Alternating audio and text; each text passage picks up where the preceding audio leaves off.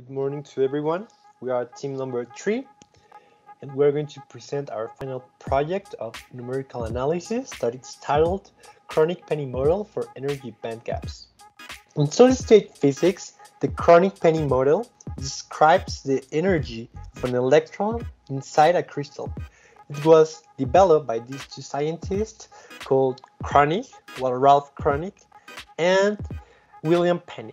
This model supposes that the crystal structure is a periodical potential that changes abruptly.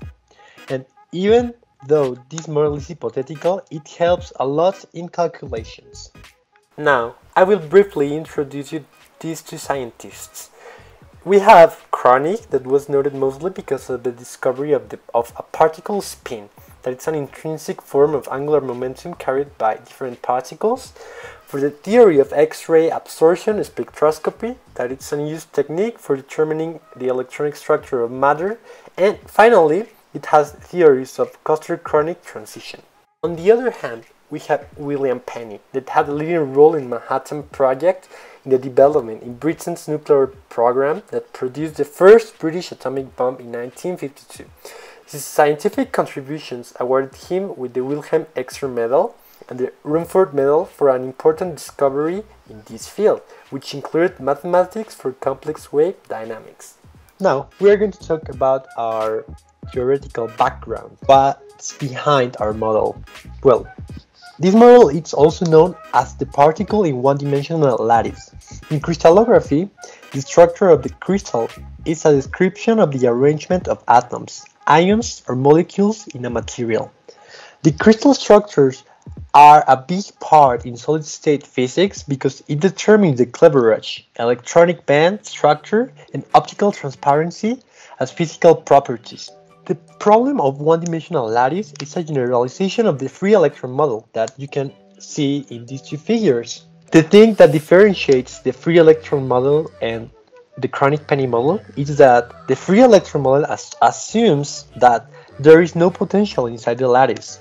As you can see, there is no potential, they are only like curves but never touch the axis, and they create electromagnetic field that electrons are subject to regular potential on the lattice. On the other hand, quantum free electron theory of metals can actually explain electrical conductivity, specific heat, and among other concepts. The problem is that it fails to explain other physical properties like positive Hall coefficients of metals, the difference between what a conductor and a semiconductor is, and so on. So, Kronig and Penney proposed this model and proposed periodic potentials because of the positive ions in the metals are considered. Finally, this problem is almost impossible to solve using Schrödinger's equation with the free electron model. So Kronig and Penney approximate these potentials as a rectangular continuous shape as shown in the next figure. One thing to note, and a very important thing in order to understand our equations a bit later on, is that the potential on the y-axis is going to be taken from 0 on parts that we're going to name the domain of x from -b to 0, and on the y-axis as on the potential that we're going to call u sub 0, which on the domain of x is represented as an x between 0 and a. This is important because we are going to start with the Schrödinger time-independent equation, and we're going to have to divide this into our two cases of interest, which are, as just mentioned, u equals 0, potential equals 0, and potential equals u sub 0. These two equations are clearly differential equations still, and with yet easier solutions, such as those in equation 4 and 5. Each one of those comes with its own implications. For example, in equation 4, it comes with the implication that the energy, epsilon, is going to have to be h bar squared times alpha squared divided by 2m. And for equation 5, since we're going to have to take into account u sub 0, which is no longer 0, it's a slight different variation of this. Now, in the later equations, we're going to have to search for the value of alpha, but it is important to know that for any value of alpha, the value of epsilon, the value of the energy epsilon, will come just multiplying alpha by a few constants.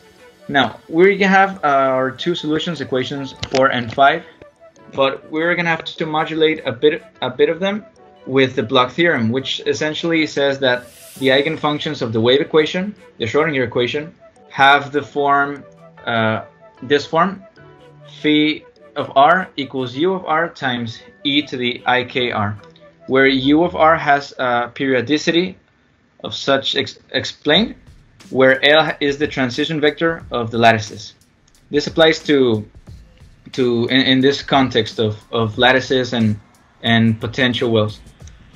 So equations 4 and 5 have to be modulated with a relation such as that portrayed on the right. And this yields a system of 4 equations with 4 different constants, A, B, C, and D. And we are free to choose any one of these constants as long as they, as our solution phi and the derivative of phi, satisfy the usual quantum mechanical boundary conditions, at least in problems that involve square potential wells, such as x equals 0 for the first 2 equations and x equals a for the last 2 equations. Now this system can be arranged into a matrix that has a 0 determinant, so we know that it's solvable. And after a rather tedious procedure, we find that the solution is that explained in equation 3. Although we can do one more thing. By using a delta function with limits b equals 0 and u sub 0 at infinity, we are left with the fact that q squared ba over 2 equals p, which is a finite quantity. And just the limits, in this limit, q has to be much greater than alpha, and qb is going to have to be much smaller than 1. This yields our final solution, equation 7, which we're going to have to call our main equation since it's what we're going to have to work with. And the a here is the lattice constant. We were going to choose the lattice constant of diamond, 2.56 angstroms. But we decided to just use a equals 1 in terms of simplicity, not only because of the 1, but because we usually use international units. So in order to use something in the scales of angstroms and have that in terms of meters, we were going to have to deal with a bunch of scientific notation and 10 to the minus 10 digits and 10 to the minus 10 quantities of such magnitude. That was going to make the problem really harder. And p is just taken to be 3 pi over 2, and we're going to have to variate the values of k and find the values of alpha for each k. Now, since we're interested in efficiency, we're going to have to use a numerical method, and we chose the search method, which is just basically a parameter variation continually registered until a final result is achieved. And this process is repeated until the solution has been found or the maximum number of allowed iterations has been reached. For our case, this is a general diagram, but for our case we chose an interval on the x-axis since we're interested in root finding, that is where the graph crosses the x-axis. We had a lot of intervals on the x-axis, and the initial and the final points, these 2 points that make the interval, are going to be multiplied. And when the result of this multiplication is a negative number, this is going to mean that only one of these numbers is negative and the other is positive. This means that between those, it's a root. There's a root. So the interval just gets smaller and smaller until a solution is found. And this is the code we made for that. Okay, for the code, we first defined our constants, which were pi and p, which, as said before, is 3 times p over 2. Then we defined our functions, which we only defined our main function. We then defined the program to ask him to use the constant and the functions. Then defined our variables, which the importance were the lattice constant a the value of Ne and Nk, which are the values that we are going to use for energies and for Ks that in this program. Then we defined our J and our I, which are the values, which are the parts of the program that are going to be changing our values of K and E.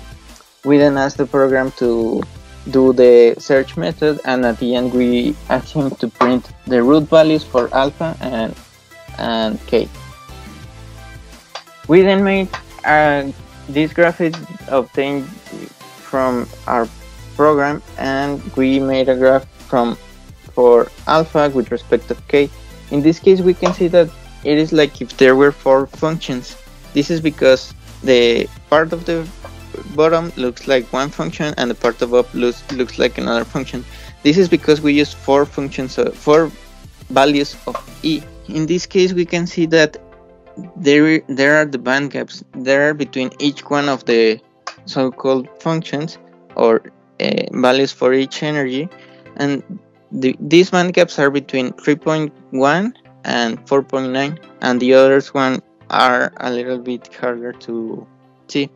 But if we see the graphic made on the next, here we can see a better representation of the values. Before, we managed to arrange them in a way that we can see the 4 energies, and we can see that for the first energy, the values obtained are between 0 and pi. The values for energy 2 are between pi and 2 pi, and so on and so on. But the band gaps here are more visually, because here we can see that between the first energy and the second energy, there is the band gap. And we can see that they are dependent of n pi, each of the energy. Then we wanted to see how this function work if we changed our values of A. In this case, we used a value of A of 2 pi. And we also made a graph of alpha with respect of K. But here we can see that it is drastically smaller. And the one before went on the Y value up to 12, and here is 2. And we can see that the band gaps are also smaller, because here they are from 0.5 to 1. This is because our main function is dependent of the sine and the cosine functions, and while using 2 pi, this graphic made a huge change.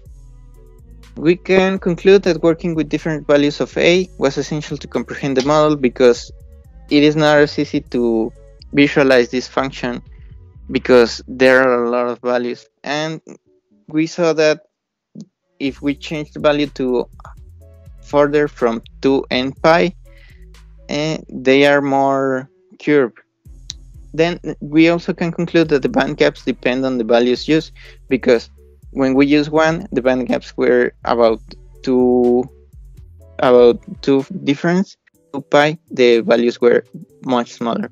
We can also conclude that the program that we use is very simple but very powerful, due to the fact that it could solve the Kronig-Penney model. And that's all for our presentation. Thank you very much for your attention. We'll leave you our references, and we hope you have a beautiful day. Bye bye.